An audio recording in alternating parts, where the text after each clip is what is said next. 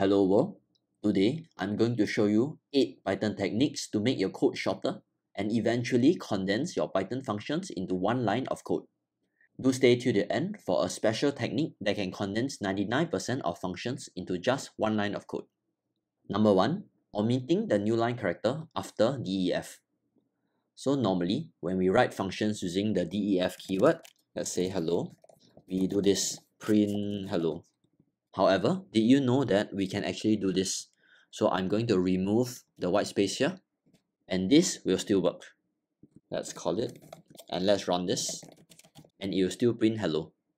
So doing this can save you one line of code. Number 2, Lambda functions. So Lambda functions are essentially small anonymous functions that we can write in one line using the Lambda keyword. Here's how the syntax works. Lambda inputs colon and output. So next, let's write a couple of normal functions first. So define hello, and it takes in nothing and it returns hello. So this is our first function. And let's write another one, greet name and return hello plus name, and define at, let's say, x and y, and we return the sum of x and y. So these are 3 normal functions, and next I'm going to convert them into Lambda functions. So for hello, we can do this. Hello is equals to Lambda nothing because it does not take in any arguments, and hello. And for greet, you'll be like this. Greet is equals to Lambda. So because it takes in name, we have to put it before the colon. And here we put hello space plus name. So essentially, whatever we return in the function will be after the colon in the Lambda function. Next, let's do the same for the add function. So add is equals to Lambda. And here, because add takes in x and y, we do the same for the Lambda function. So x, y, colon, and similarly, whatever follows the return statement will be here, x plus y. So this is another way to further condense your code into one line.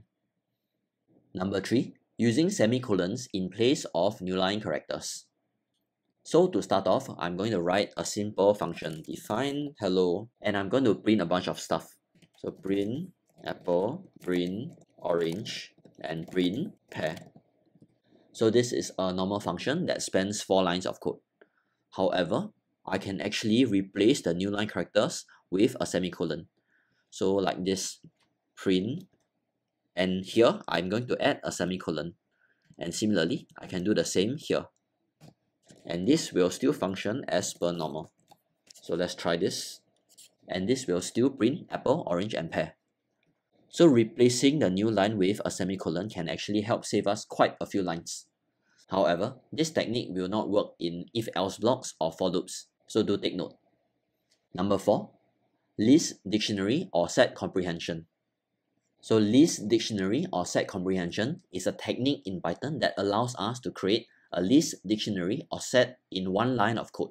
So I'm going to start off with a bunch of code that does not use list comprehension. So let's say I have a list of numbers 1, 2, 3, 4, 5, and I wish to create another list that will square all of these numbers. So essentially what we want to get is 1, 4, 9, 16, and 25.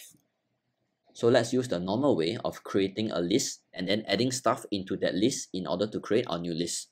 So let's start with a new is equals to empty list, and we loop through our list for number in list, and for each number we square it and add it to new.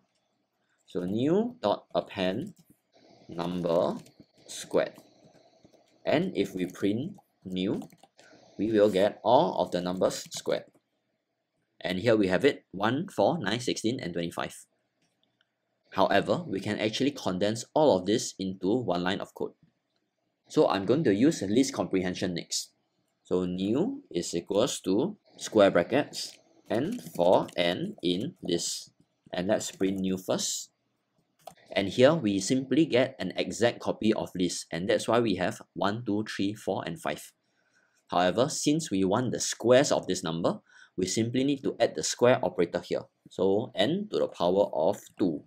And we will get 1, 4, 9, 16, and 25. So this is list comprehension, and this can condense whatever we have commented out here into one line. So similarly, if we want to use dictionary comprehension instead of list comprehension, we simply need to convert the square brackets into curly brackets. And we have to insert some sort of key value pair here. So let's say n colon to n to the power of 2. So if I run this again, we will get a dictionary where the keys are simply the numbers and the values are the numbers squared. And if I want to do set comprehension, I simply need to remove the colon. So there's no more key value pairs here, and we will simply get a set. Number 5, the ternary operator, which allows us to condense if-else blocks into one line. So I'm going to start off with writing a normal if-else block. So score is equals to 89. So if score is more than equals to 90, grade is equals to A+. Else if score is more than equals to 50, grade is equals to pass. And else grade is equals to fail. And if we print grade, we will simply get pass in this case. However, whatever we are doing here in the if-else block can actually be condensed into one line using the ternary operator. So I'm going to comment this out, and let's use the ternary operator. So this is how it works. So grade is equals to A+ if score is more than 90. So this settles the top if block, and else pass if score is more than equals to 50, and else fail. And if we print this again, we will get pass. So this statement here that uses the ternary operator has essentially condensed this entire thing into one line of code. Number 6, method chaining, which allows us to call multiple methods in one line. So let's say we have a messy string, and we want to convert it into a list, apple, orange, and pear. So first, let's do this the normal way without method chaining. So the first thing would be to remove the newline characters at both ends of our string. So list is equals to string dot strip. And afterwards, we have to convert the entire string into lowercase. So list is equals to list dot lower. And after converting everything to lowercase, we have to split our string by the spaces in between. So list is equals to list dot split. And let's print list and see what happens. And we will get apple, orange, and pear in lowercase as a list.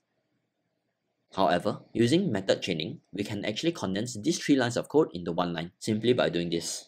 So after dot strip, we can actually add a dot lower. And after dot lower, we can actually add a dot split. And this will still give us the same result. Apple, orange, pear in lowercase. Number 7, recursion, which happens to be slightly more advanced. So recursive functions are essentially functions that call themselves. So after a while, I found that using recursion can be very helpful in condensing more complicated functions into one line. For example, let's say we want to generate the nth Fibonacci number.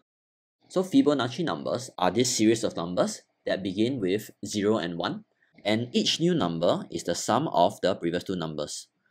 So for example, the first 2 numbers, 0 and 1, will add to give 1, which is the next number. And next, 1 and 1 will add together to give 2, and 1 and 2 will add to give 3, 2 and 3 will add to give 5, and so on. So to write a function that finds the nth Fibonacci number, we can do it both iteratively or recursively. So let's try doing it iteratively first. So define Fibonacci number n. So list is equals to 0 and 1.